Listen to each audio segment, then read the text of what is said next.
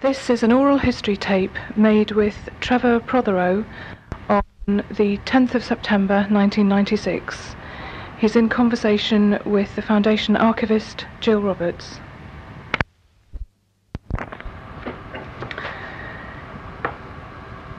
Trevor, you were gardener, handyman, don't quite know really what to call it, but you worked here at Lee Court, the first Cheshire Home, in the very early days. I think you came here about 1955. That's right.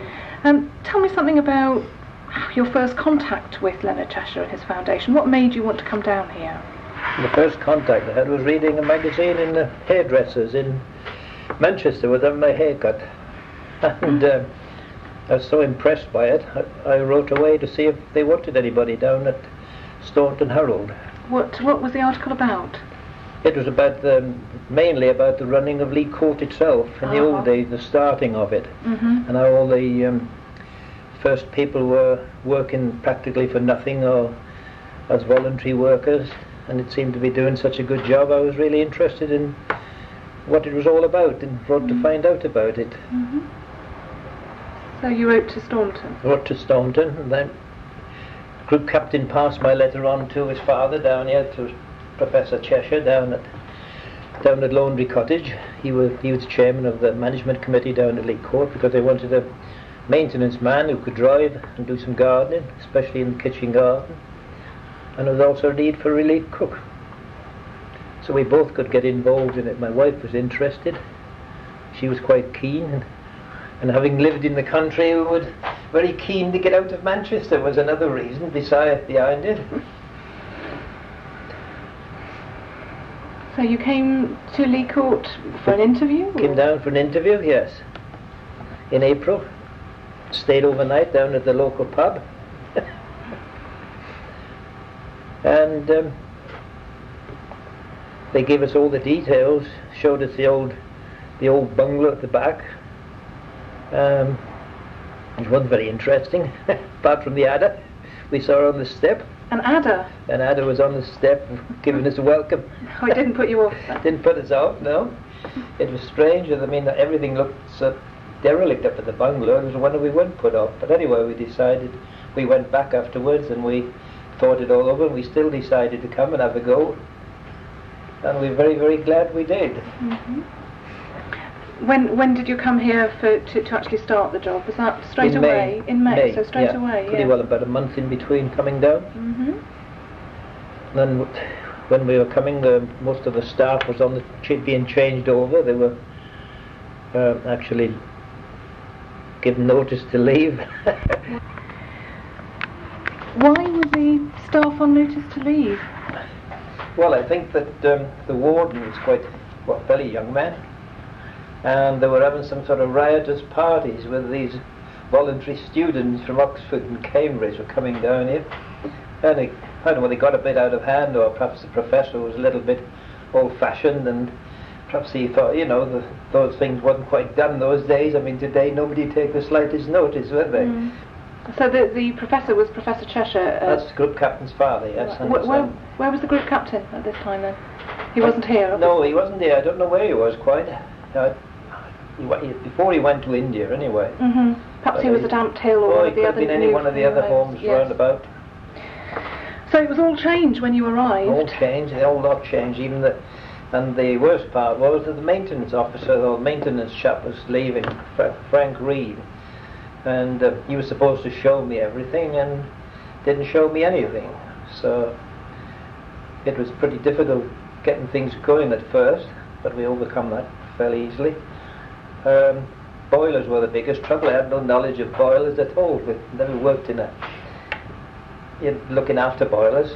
So I got the warden in was Commander Stevenson. So we talked to him, and we got him to get me a place up at Combustions Limited at Surbiton, and done a course up there with them. Then I came back, and after that I could sort of service the boilers myself, which was a great help. Right. I'm right in thinking that Lee Court was quite new then. They moved in 1954, I think, to the new building. Yes, so that's right. The maintenance must have been fairly smooth. Yes, The new building, I would have the thought. new building, that part was fairly smooth. The boilers were fairly new, but the thing was they went wrong even then in those days, and no one knew what to do with them. Right. Just previously to that, they'd had about 11 days in the winter time without any heating or anything, because one engineer was down in Cornwall, another up in Manchester, another down in Wales. They had to wait 11 days before they before they came back. So we overcame that by going up to Surbiton, and they're very good up there. They gave me loads of spare parts and all sorts to come back with, which saved quite a bit of money for the home. What other jobs did you do? Oh, gardening. They had a kitchen garden. I used to get stuck into the kitchen garden. We had no tractors and dig it up. I dug it up by hand most of the time. Planted beans and peas, normal, anything that would go in the kitchen, sort of usual vegetables. No time to do anything fancy. Cut the grass. It's about 9 acres altogether. Tremendous amount of land, yeah. Cut the grass and do the driving as well in between times, going down to the church. Residents used to go down to the church about twice a Sunday, or every morning, Sunday morning anyway. Take them down about twice on a Sunday. Really working 7 days a week to keep on top of the grass cutting in the summertime, and he was very, very busy, but I don't know, we really enjoyed it, so that was the main thing. And your wife was cook? She was doing anything, yeah. She was in the kitchen for about 2 years when we first came. Then they asked if she'd go on to care work. Then she was doing looking after them at nights as well for a long while. She sort of fit in anywhere, do anything, cleaning or no matter what it was, she was quite willing to have a go.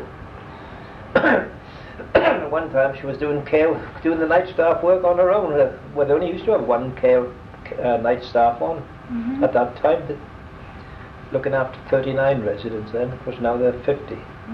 Still, even 39 is a big number. Yeah. The difference then was that they were sort of 4 in a room or 2 in a room, and there were nothing less than 2 in a room. Some others was usually 4 in a room, so it wasn't quite such a stressful job of getting round to see to them all, and things used to seem to work out all right.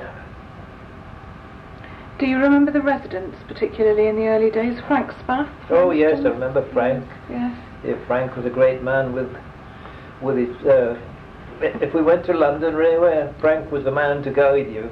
Frank would get up the front, and Frank had his maps in front of him, and Frank would guide you anywhere in London, or anywhere for that matter. You never met Frank, because he wasn't back before. No. Incredible. He used to have his long chair and sit back, and he couldn't, whenever he could see, and he'd have his map out there, and he had very bad rheumatoid arthritis. His fingers are all twisted up, but even so, he could always pen, and he'd sing out, left ear or in the middle lane. Going to London, for me being stranger to, well, at that time, London was quite a strange place for me. It was ideal to get Frank up the front. We'd go anywhere, because we'd do a lot of trips up to Festival Hall and to different places in London, Albert Hall, up to the Earl's Court and places like that. Their trips are quite well catered for in that particular line. They were well looked after, the residents. Do they used to organise these themselves? They used to organise themselves, yeah. In the early days, we used to have a collection amongst ourselves to pay for the petrol, because things was pretty tight. Things was tight like everywhere else. Yeah. But now they've got 3 traffics on the big bus, and everything's organised. They can get out, and it's wonderful, really, how things have developed over the years. Do you remember the volunteers who used to come? Do you remember Ron Travers? Yes, Ron. Ron, I remember Ron when he was a boy. Straight from the BBC? Well, before the BBC, yeah, he came here as a boy to help out. I didn't know that. Yes, he was here before the BBC. Oh no, I thought his first contact was he was working he's coming as a voluntary worker at Lee Court. Yeah.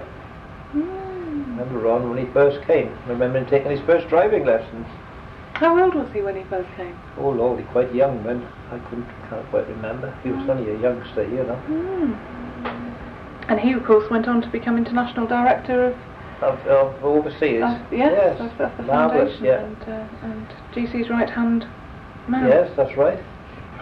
Oh, Ron, I used to have a long chat with Ron when we meet up. Were there many? Great characters. Yes. Were there many volunteers? Yeah, Mrs. Dimbleby, Richard Dimbleby. You know, Ron is married to what's her name? Dillis. Dillis, yeah. Dillis was working there for years.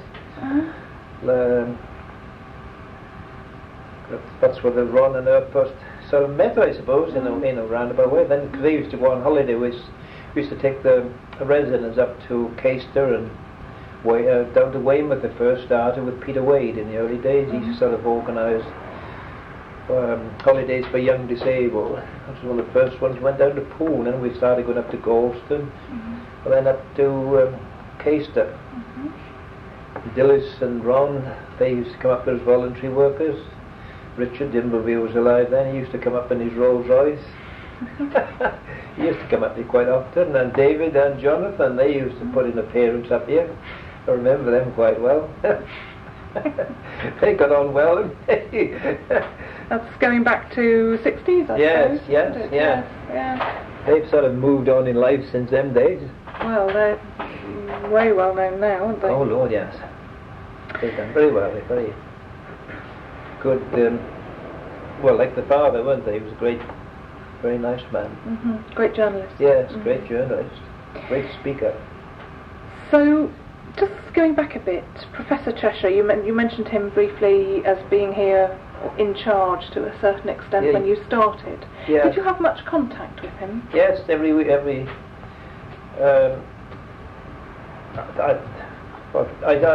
got asked to go over there we'd been there about 12 months, and a gardener, they had a gardener. Over where? Over at Laundry Cottage, where a group captain owns Laundry Cottage. That's just up the drive. Right. And the group, Professor Cheshire moved down there in 1944, I think it was 43. Group captain with the old building was going, and things was a bit mixed up, I think, with the TB patients, and the odd people kept coming in. And this must have been late 40s, 1948. Yeah. And the professor got really worried about what was going on, so he decided, because he had his place at Greystones just outside Oxford. I went up there a few times. I drove up to Oxford a few times, and we had always had to go by Greystones to have a look at it. Grey walls? Grey walls, rather, not Greystones. Grey walls, because they practically built it. The group captain, himself, and the other brother. Yeah. They built it themselves pretty well. We always went around that way. Now I got asked if I'd go down there sort of weekends and do a bit of gardening, keep the place tidy, wash the cars and anything anything they wanted to do, which I did. And then I was only supposed to have gardened until they found themselves a gardener, and I was there for about 23 years until he died. Very temporary then. Very temporary. I couldn't have been too bad. They got rid of me before then. No. A good reference, I think. Group captain's mother was alive then, Primrose. She was a lovely lady. She was, I forget how long she was alive when I was there. I remember when she died quite suddenly, one sort of about daffodil time. Is it 1960, I think? Something about it. I can't quite remember the date she died. Or something. Then Professor was on his own for a couple of years, and very lonely for a long spell, until he met Dame Mary Lloyd, who lived in Hailing Island, and next door neighbour was a chairman of the committee up here at the time, Sir Christopher Leighton. He introduced her to Lee Court, and that's how she met the Professor. So I remember quite well the old Professor used to nip off sometimes in the evening and wouldn't say where he was off to. Usually used to tell me where he was going, but he used to nip off and say he was going off for a few hours, and eventually it came out that he was going down to see Dame Mary. And in less than about 2.5 years, I suppose, they decided to get married. And she lived with him for about 9 years. She had a fall going down the drive one winter time, walking down from Lee Court from one of the committee meetings. She was going down the old drive, and there was ice in the road, and she slipped up and she fell bang on her back. And the specialist said that started off the rheumatoid arthritis. And she suffered very much. She was not the first few years, she didn't notice it, but then it gradually took over. in the end she could hardly walk at all. But they were very, very happy together. They had long spells with the professor going up to London, to the Nuffield, and down to Bath. He used to go every weekend. I used to drive him pretty well everywhere. He used to drive himself as well, but weekends and that I used to drive him down to Bath and different various places. What was he And like? he was a great man. Was Oh, he? wonderful. Mm. Real gentleman. Mm-hmm. No airs, no graces, but we used to have long, especially after Dame Mary died, I used to go over. I was supposed to be over there working, and many times I used to spend hours there just talking to him, because he's very lonely. But one thing I always remember, no matter what he told you, over the years we talked about dozens of things and places he'd been to, he never seemed to repeat himself. You know, like old people, probably myself I expect one day, they repeat themselves, don't they? It's a sort of thing with old people. But Professor, you'd never hardly ever, I don't ever remember him, and I was so amazed by his marvellous memory, because he was 93 when he died. But when I was, he's sort of well into his 80s and that, when I was, the whole time I was there 23 years, so you're going back 70 odd when I went there first. But he never repeated himself. You know, he'd tell you the places he'd been to and when they went and holidaying together himself and Primmy, or himself and Dame Mary, but he'd never sort of tell you the same story over, because marvellous gift. What did he used to talk about? Holidays and... No, all kinds of things in his life, because he was bursar at Oxford, Exeter College at Oxford, and then he was working up at the law courts in London. I mean, many a time they used to send special messages, big court cases going on in London. He'd send a special messenger down here with loads and loads of papers. All tied up with ribbon. Yeah, that's right, for the professor to have his... he'd have to read them all through and then give his verdict. You know, he was more or less giving the judge or giving whoever the solicitors or whatever they were sending them down. QCs they were then anyway, all big cases, of course. He would give his verdict, and that went back to London, and they took his advice from there, because he was a big pal of Lord Denning as well. Lord Denning used to come down here as well one time. Well, they were both the first one of the first trustees. Trustees, that's they? right. Yes, yeah. That's because I say he got worried about what was going on with these parties, and that's when he decided to move down here to keep an eye on things. He always said group captain was he said, you know, he's for all that he'd done and been a marvellous man in the RAF, he said, but he's no, what was his words he used? He was no accountant. No, I don't think GC would suggest he was an accountant. No. He said he it used to make me laugh. He said his idea of accounting was just get it and don't worry about paying for it. Just get it and carry on like. The professor was highly amused with that. Did he say anything else about his son, GC? That is. What did he think about the work he was doing? Oh yes, we thought that was wonderful. He thought, he was right into it himself, because he did a lot of work on the committee up here and got lots of things improved and moving with his own efforts. But he was, we really thought. I mean, he was a marvellous man. There's no two ways about it. But he really thought the world of group captain. They got on very well. He used to always come down and get his father's advice. They used to spend hours talking together in the study.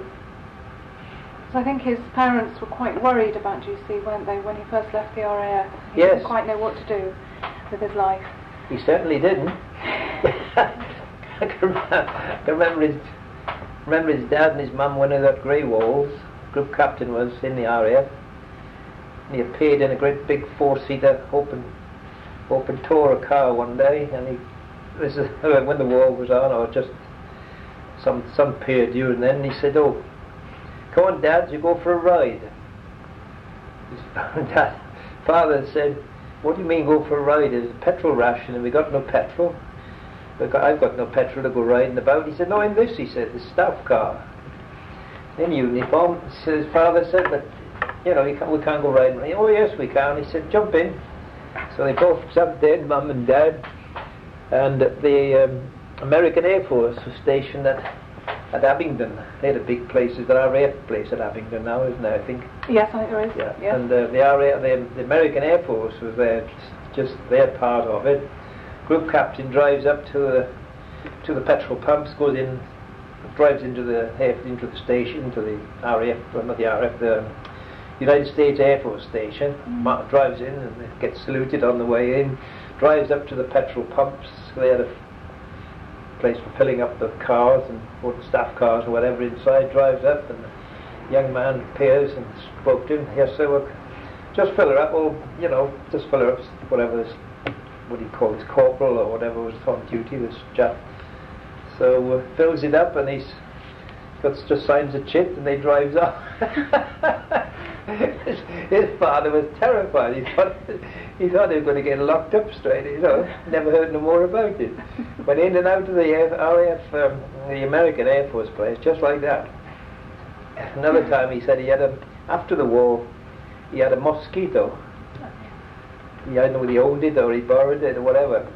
Anyway, it appeared one day and he said, "Come on, Dad, we go take it for a fly around." He said this was because they were stationed at Abingdon, the airfield was theirs.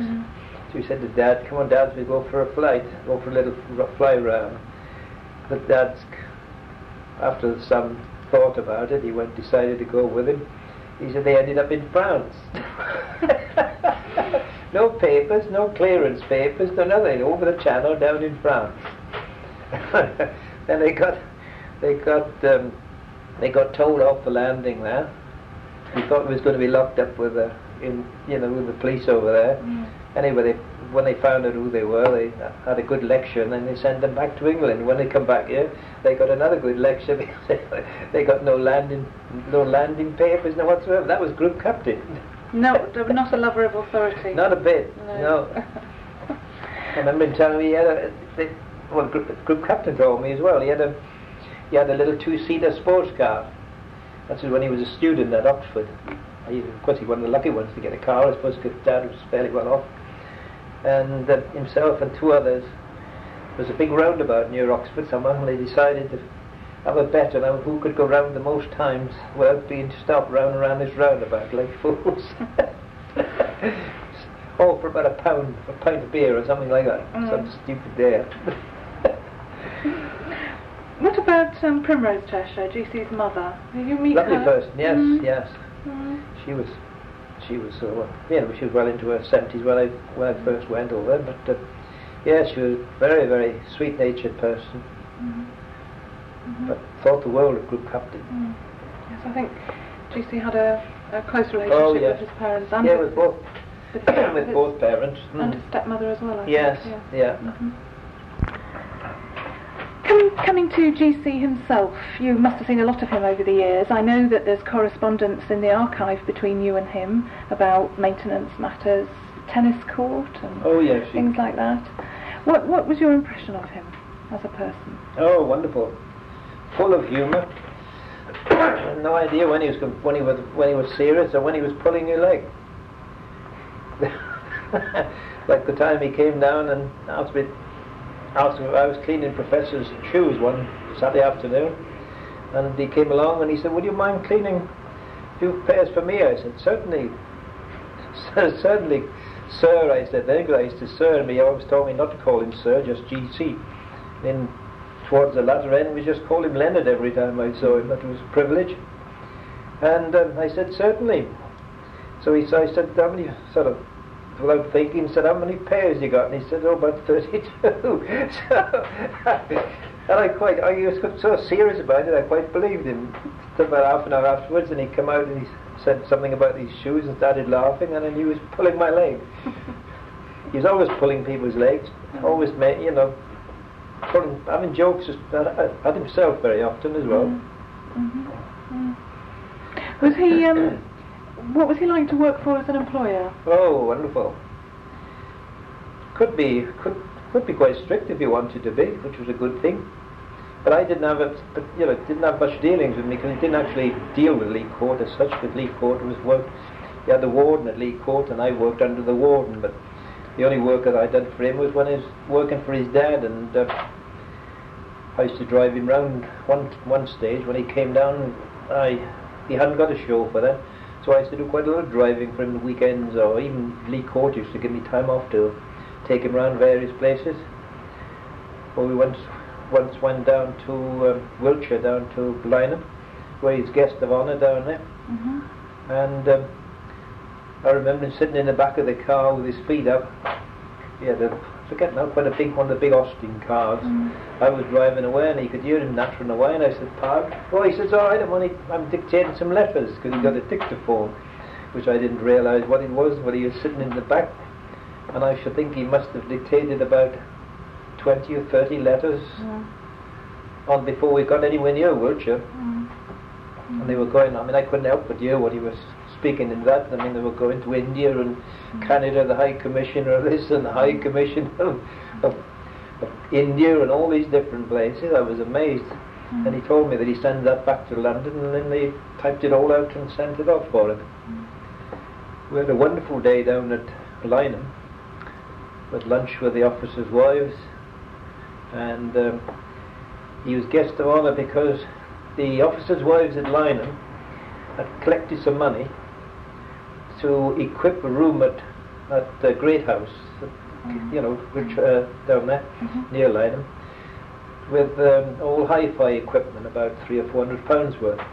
The idea was we had a group captain was guest of honour for the day up at Lynham, and then we would go down to Great House, and he was going to officially open the room for them. So we had lunch up at Lynham, and then we went all over the station, and then they showed us how quickly they could load up a Hercules, one of these great big Hercules transports. They showed them how quickly they could load it up with all the rollers. They got these staging with all rollers, and they can fold in great big crates about 2 ton or more in weight, just roll them in as easy as wink. Then the main thing was they had to set aside, they had a Hercules with the engine running, quite near where we were. And I'd said to him previously, I said, "I don't suppose you'll be going up." He said, "Oh no, they won't lay on anything like that on." I said, so he said, "Why?" I said, "Well, if you're going up," I said, "any chance to come up with you?" I was only joking. Anyway, he spoke to the commander, a guy, I think I forget his name now, he's a famous international referee as well, the commander of the station. And he came over and said, "Well, if you go up at your own risk," he said. Well, I said, "All you lot are going up," so I wasn't going to say no. So we went up in the Hercules. The idea was to fly over Lynham, over Great House rather, fly around and fly low over Great House and take some pictures from the air of the home. But the cloud ceiling was too low, so we couldn't get any pictures, but we went around for about 20 minutes, I suppose. These two young lads, two young pilots, they must have only looked about 18 or 20. 18, 19 at the least, I should think. And we were up on the flight deck. I was stood one side, and the group captain stood the other side, and the commander was standing just behind me. And he said, "Right, we'll do a short takeoff." We could see the airfield. When they take off, it's about 3 miles long. You know, the runway rather. And I thought, "Oh, let's go way down there before we get off the ground. This massive, great thing." You're only about 500 yards, and they pulled the stick back, and the commander said, "Hang on, because we're going up fairly steeply." It goes up, straight up in here. Anyway, it was great. And group captain was interesting here, because we had all of these earphones and with the intercom on. You could hear him speaking to the lads, and they were asking him. He was telling them that he used to fly Lancasters, and they said, "Well, how do you fancy flying this?" And he says, "No thanks," he said, "because it's all computerized." And he said, "I wouldn't have a clue," he said. When was this? What year was this? Oh. 70s? Yeah, about 68, 70, somewhere there. So it was computerised even that far? Yeah, they were with the plane. They had their little television set in the front, and you could see everything in this. But they looked like two farm lads with just green overalls on. They took it up off the ground and they brought it down, and when we were up in the clouds, you could hear the ground control saying exactly. They tell them exactly where we were coming into land. They said, "You saw so many, like yards, whatever it was they were speaking in. You'll be on the end of the runway, and we come through the clouds, spot on the end of the runway," and they brought it down like if it was Austin 7 or something. I couldn't believe it. Had a wonderful day. No, he's great. We had a great day out. Then we went down to Lynham, and he opened this room for the ladies down there. And of course, everybody, wherever he went, everybody was, everybody wanted to see him. That was the main thing. Must have been very tiring. Terribly tiring. For him. Yeah. I remember one time he was down here. We tried to take him. He had lots of meetings down in Bournemouth and Southampton, and one meeting after another. And he had to get up and you know, make speeches at all these meetings. Must have been terribly tiring. I used to just sit out in the car and play the radio till he come out. Did you ever see him? Did you ever see a bad side of him, a downside of him? So many people say what a wonderful man he was, and of course he must have been. I never met him myself, but everybody has off days. And oh yeah, had off days. About... Yeah, I remember him once. He said, I went down there and I thought he wasn't in very good, didn't look in very good form, because I used to go over and he was always in the study, always either reading his Bible in the morning, as he always was wont to do. Always read a chapter or two out of the Bible, and then he used to sit there in sort of contemplation. I used to take the papers over, and when he was in residence up here, because he used to come and stay for weeks at a time very often. At Laundry Cottage? At Laundry Cottage for a rest, have a break, get away from everywhere. That was his hideaway. That's he used the term, he used his little hideaway. This particular morning, he looked a little bit annoyed, and he said,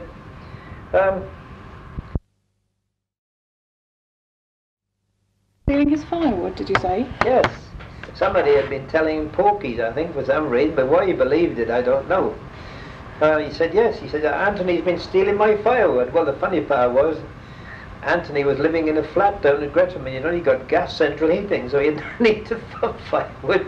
So I waited and listened to what he had to say, and I said, excuse me, sir. He said, but I said, I think, you know, somebody's been telling you pokies, I said, because Anthony's got gas central heating. I said, he wouldn't want to steal your wood anyway. I said, if for that matter, I've got tons of wood across the other side of the road from my place, I said, which I bought off Chippy Carpenter. So he took a long time to get over it. He didn't actually believe me. Then then a couple of weeks after, he did apologise and said he was mistaken. I said, because I said, well, if you like, come down and see Anthony's flat. I said, it's only down in Gresham. I said, you'll see. I said, he hasn't even got a fireplace. Yeah, I don't know. He really got his back up that particular morning. That's about the only time I think I'd see him getting annoyed when things had overly caught something had gone wrong with something. He could get a bit cross at times then, which was only natural. But I've never seen him really lose his temper and let fly at anybody. Really? No. Right. He was wonderfully sort of self-controlled. I remember once we had a memorial service up in London for one of the staff. I can't remember her name. That's going back in the early days. Young lady died of cancer quite young. And we went to... Carmel? No. No, not Carmel. No, no Margot. No, not Margaret. No, this was a young girl. Worked at Market Muse. I know her name. I can't think of it. Yes. And we went to Westminster Cathedral, and the group captain got up in the pulpit, and you would have thought he was, you know, he was the regular preacher. Maggie Toner. Toner, was it? Yes, Maggie probably was. I couldn't remember her name. I think that was it. But he gave us the most wonderful 3/4 of an hour. I should think he stood up there, never looked at no notes, no nothing, and he just talked, and he explained her, you know, her background and what a wonderful person. But the way he spoke, and he's a marvelous speaker. He's such a character, such a way of putting things over, and his voice was so good at speaking. I mean, he was a wonderful person as a speaker in that sense. He could have made a good priest, I would have thought. Other people have said that. Yeah, he could have been a priest quite well. But they are, you know, those things stick in your memory for always. I think, talking earlier, Trevor, you were saying that in many ways you feel that a lot of the things you'd learnt in your life before you came to Lee Court seem to be preparing you for this. Do you still feel that? I still think that, because there's so many things that I did before, or done before, like driving coaches, passing my test to drive double-deckers and things like that in Manchester, and being involved in electrical work in Metropolitan Vickers in Trafford Park, and then I worked for a builder doing painting and decorating. All these things I've done up at Lee Court. I mean, I've done years of work, decorated every room in the place from time to time, I expect. But I mean, always been a good gardener anyway, or fairly good gardener. You know, not just ordinary kitchen garden, but always been involved in that. So everything that I had to do up here, I'd sort of done before, and it all came in so useful. Really helped out, and it came easily to me. The driving was no problem at all. The only thing I was stuck with was boilers, but we got over that fairly well. Yeah. So it all seemed to be leading up to All this. seemed to leading up to this, and I mean, I still can't fathom out for the life of me why, after seeing the old bungalow where we were going to live, I mean, there were rat holes in the floor, the fireplace had been taken out and left there. If anybody else had seen it, they would have said he was completely nutters. But we took it as it was, and it's, you know, everything improved from then, and still, well, things are still improving. Well, Trevor. Because I was there, Ian, I don't know whether you want to say anything about the, I was there when the night of the fire, when he was down here at the fire, when he had motor neuron disease, and obviously. We're talking about GC, the early in the year of his death. There was a fire at Laundry Cottage. That's yes, right. Please tell us about that. Yeah. Yeah, the night before the fire, or the night of the fire rather, he came to Leonard Court. I used to take, sometimes I'd take his, I was down here, but very often I went up to Lee Court and got some sandwiches. He used to ring me up and ask me if I'd take a lunch over for him. But this particular night he didn't ring up. I knew he was coming, so I went over to see him, and the door was unlocked, so I went in as I normally did and shouted, "Are you there, GC?" And I always called Leonard, I used to call him, because he always, you know, years in the latter years, he's always called me Leonard. I shouted, "You there, Leonard?" So he was up in bed. So he said, "Yeah, I'm having to lie down, Trev." He said, "I'm rather tired." So I said, "Oh, right." I went upstairs. I knew where he was, so I went upstairs to see him. And I said, "You all right?" And he said, "Yeah, not too bad." I said, "I'm very tired. I'm just going to have a lie down." So I said, "Do you want anything?" "No." He said, "I don't want anything." So I said, "You sure I get you nothing? Cup of tea, nothing?" "No, didn't want nothing." So I said, "Okay, see you in the morning." So he said, "All right." So apparently I see him in the afternoon, because he was taken to the hospital next morning. The ambulance, you probably know how he got out through the window. I've read the newspaper reports, that's all. He got out. See, what happened, he told me afterwards, what happened was he heard him banging and crashing. And of course he got burglar alarm on the building. But this banging and crashing, he thought was somebody had got inside. We're outside in the passage. So he opened the door. Of course, it was what the banging and crashing was. All the timbers was falling down, because Laundry Cottage is two buildings, one like that and one a bit lower like that, connecting at the back where the fire was. All the roof was caving. He opened it was as bad as that? Oh yes, all the roof went right. On the one section, which is the lower section, the roof went right through. And unfortunately, it didn't go into the top side, which faces the road. But he opened the door, and of course he was met with a great. And he wanted to switch the lights on. The lights had gone because the blanket, this electric blanket he'd put on for Gigi, was coming down next morning, coming down to stay with him over the weekend. You know Gigi, yes, of course. Yes. And she was coming down. That's his daughter. Yeah, Elizabeth. Yeah, and he came. She was coming down. He got this old blanket out of the cupboard, and it was an old one, I suppose, been folded up, and they get brittle. And blankets, electric blankets, I mean, unless they're laid out, they want to be sort of fairly flat. And I suppose it had been bundled up and the wires had got probably perished, being an old one. He put the blanket on to warm the bed for her, to sort of air the bed. And what had happened, this thing shorted out in the night, and of course it did outside. I don't know why the fuse didn't just blow and it went, and the heat went out of the blanket. I don't know, but the fuse might have been too big. The days it weren't so particular as they are today. When you only want a sort of a 1 amp or 2 amp fuse at the most in an electric blanket. Anyway, away it went, caught the bed clothes, and then all the electric went off. But that was in his part of the house, it must have been. Yes. So the fire started very close to him. Yes, he was in there are 3 bedrooms in the front of the house, and there's one at the back in the corner. And that was the one that Gigi usually had for herself. So it is in this lower part of the building. So GC opened the door. There was no lights. No lights. What had also happened, he'd pulled out unplugged his telephone, said he wouldn't be bothered because he was really tired, and he pulled the plug out of the telephone. The little, you could pull them out and just plug them in.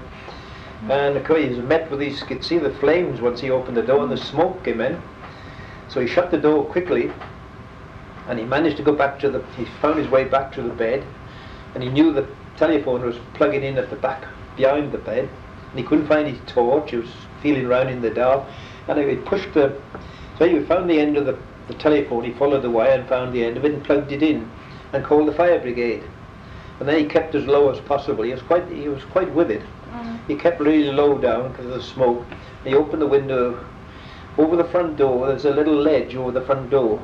So he opened the window in the bedroom and he got out onto the ledge and he shut the window behind him, and he was sitting on the ledge and he sat there until the fire brigade came.